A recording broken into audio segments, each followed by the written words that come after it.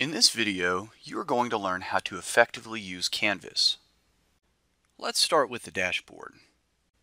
The dashboard is where all your courses you have signed up for will be visible. We can see that I am currently signed up for AP Government and AP Macroeconomics.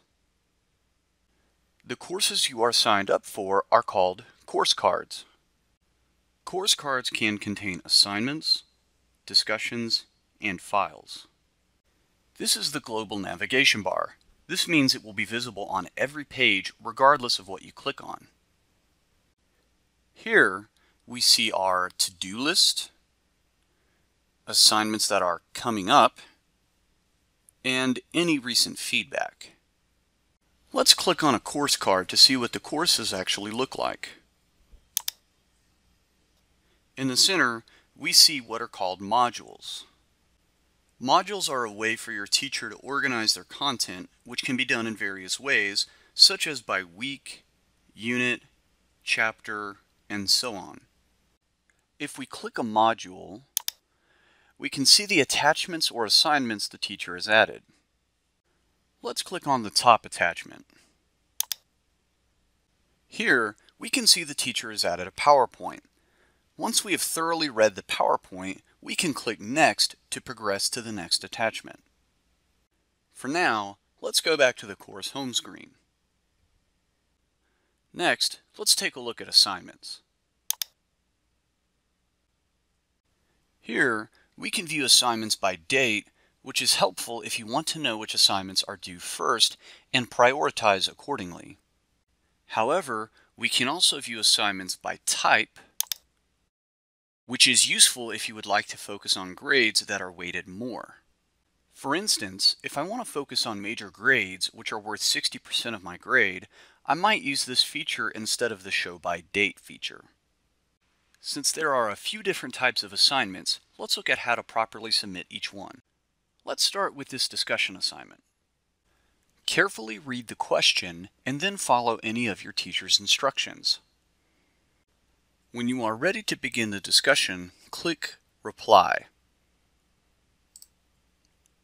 Then, type your comments here. When you are done, click Post Reply. Next, let's look at what an assignment looks like and how to submit it. Let's look at this assignment. Here, we can see when the assignment is due, how many points it is worth, how we are turning our assignment in, how long it will be available, and the teacher's instructions. Once our assignment is ready for submission, let's click Submit Assignment. Then, you would upload the appropriate file from your computer or Google Drive, add any comments, and then click Submit Assignment. Lastly, let's see what a test looks like by clicking here. We can see the due date, points the test is worth, how many questions there are, and the time limit. Let's click Take the Quiz to see what a quiz in Canvas looks like. This particular quiz is a multiple choice quiz. Notice that we can see the number of questions here, as well as how much time we have left. If we scroll all the way to the bottom, once we have answered all these multiple choice questions, we can see that there is a free response essay question.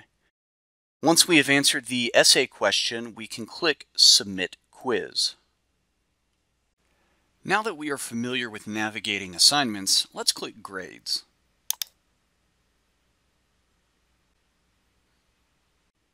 This is where you find your grades for a specific course. If you would like to see your grades for another course, click the Course drop-down, select the course you want to see your grades for, and then click Apply. We'll stick with our original course, so let's go back.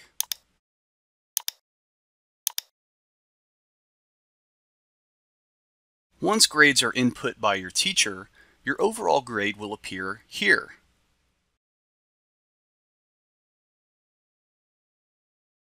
Notice that you can see assignment categories and their percentage weights here. If you hover over an assignment, it will let you know what group it is in.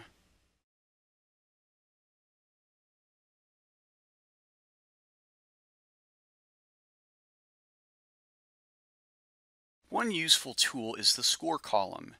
This allows you to enter a what-if score to see what your overall grade would be. Let's try it out.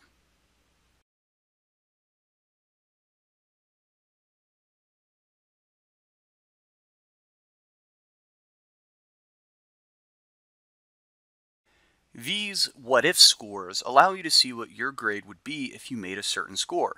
In this case, this tool would let you know that you could expect an 85. Next, let's click Calendar. The Calendar tool is especially helpful since it visually shows you when assignments are due for all of your classes. If you see an assignment you want to do first, you can click on it, and it will tell you the title, due date, and any additional details your teacher chooses to provide. If you want to do the assignment now, you can simply click on the title of the assignment. Finally, let's click Inbox. Your inbox is where you will send and receive messages between your teacher and/or classmates. To compose a message, click here. Then, select the course,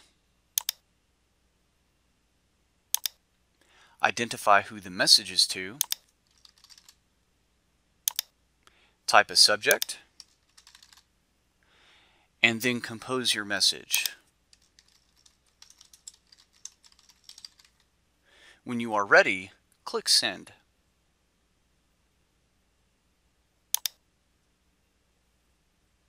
Remember, to get to the home screen, click Dashboard. And there you have it. You are now successfully equipped to effectively use Canvas.